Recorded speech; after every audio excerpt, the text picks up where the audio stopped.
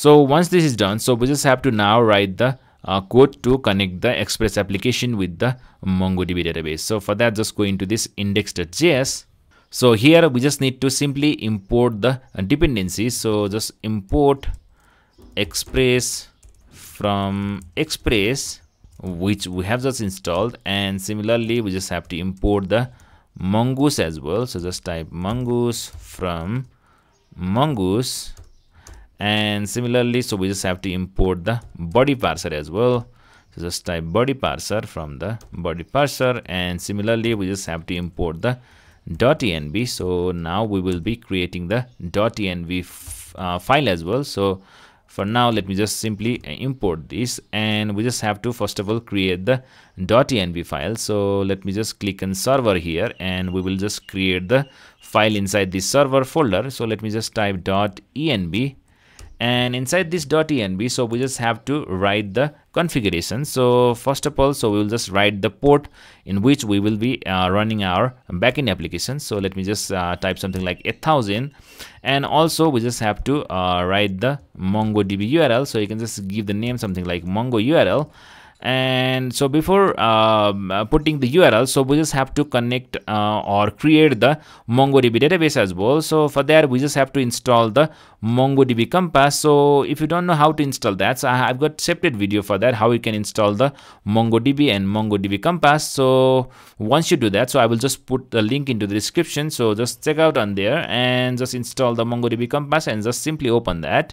And here you can just simply click on connect. So this will connect with the MongoDB database, and if you just click onto this here, so you can just see the copy connection string. So just simply copy that and just go into the VS Code and just open the code and just simply paste here and here. So we just have to write the database name. So now to create the new database, so you can just simply click onto this plus sign here, and you can just give the database name. So we can just give something like MERN, and just give the collection name something like users, and just click on create database. So you can see the MERN database has been created and with the collection users. So now again go to the VS Code and just simply put the name of the database, which is MERN, which we have just created from this MongoDB Compass. So let me just minimize this, and now let me just again go into this index.js.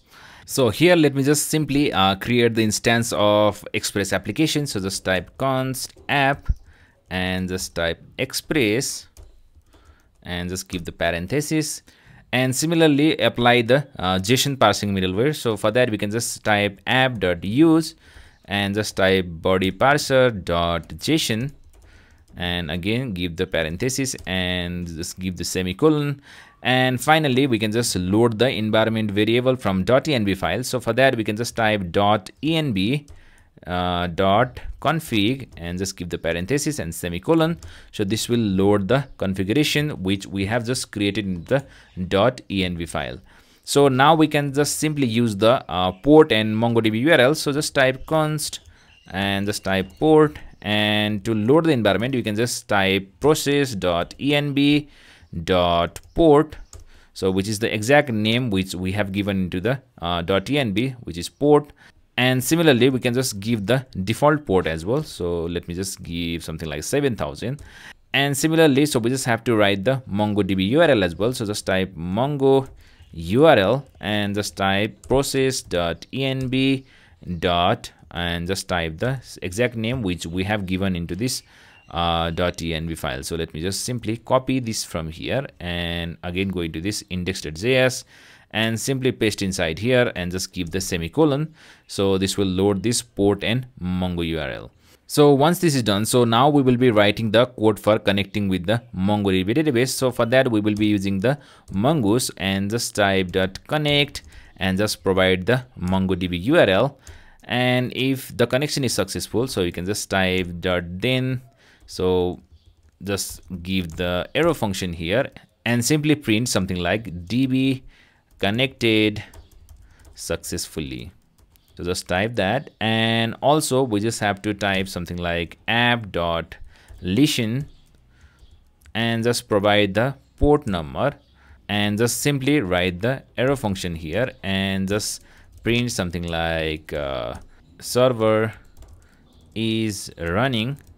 And also don't forget to put this backtick sign here, so this will print the value. So just type running on port and just type something like the dollar and the curly braces and just type port. So this will print the port on which the server is running on. So now, so we can just give the semicolon here, and if there is any error, so we can just catch it by just typing catch and just type error, and just give the error function here and just type console.log and just print the error.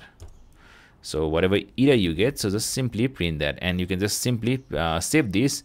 So since I am using this prettier formatter, so this has reformatted this in a beautiful looking manner. So if you want to install the prettier, so I have got separate video for that as well, so you can just check out on the description.